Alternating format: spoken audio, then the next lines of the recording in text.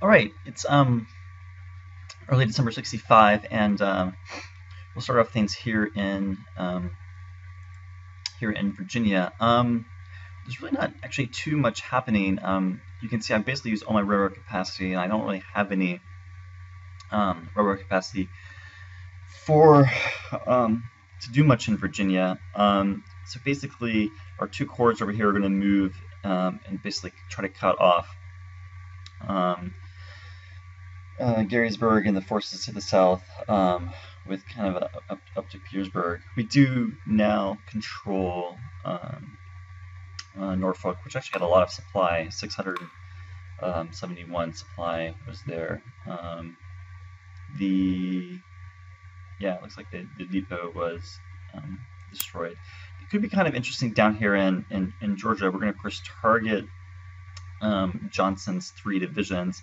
In addition to that, we have enough rail capacity to send up 2 large corps to just to um, just to the west of Augusta here. Otherwise, the siege on Charleston is maintained. You see, launcher is power of 2582. And we have 5 divisions besieging besieging them. Over in Georgia, the plan is we're going to bring down 3 divisions from Dix, hopefully to join in Grant's area.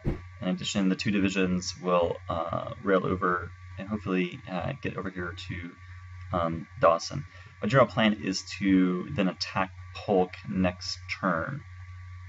Yeah, basically the general plan. Just storm this turn, so maybe we'll get lucky and there'll be better weather next turn. The only Where am I? Oh, here we go. Yeah, the only other thing is we're going to move Milroy's force forward 2 regions, and then we'll try to get a better view of what is actually here. That's about it, other than we will try to bring... Where is Van Dorn? Van Dorn's somewhere around here. Oh, here he is, yeah. We will try to bring Van Dorn to battle, but don't have super hope that that's going to happen. But it is definitely worth a try. All right, let's run the turn and see what happens.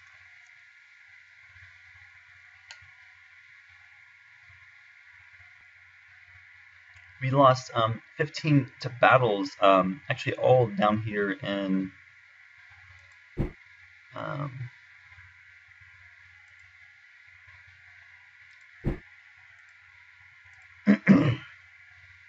basically all down here in Savannah. It's hard to actually see where there's so many forces here. It's actually kind of hard to see where the Confederate force is. But basically, in kind of one of those flukes, what happened was in the first battle, you could see, the number here of 231,000 men were here, but the actual number that participated was only about one corps. And then in the second battle, it was basically the same. So a big number were available, but the number that actually participated was very, very small. It only seemed one corps was actually attacking. So, well, there you have it. So we've lost in Savannah, and we haven't taken Savannah yet, but hopefully we'll be able to take it next turn. What else? I assume the force is still there. I can't actually even really I can't even really see them.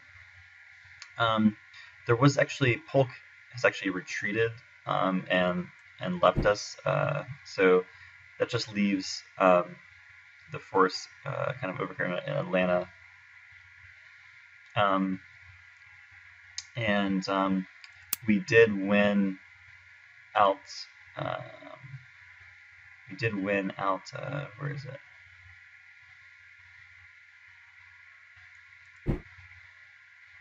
Okay, so we had 2 units surrender.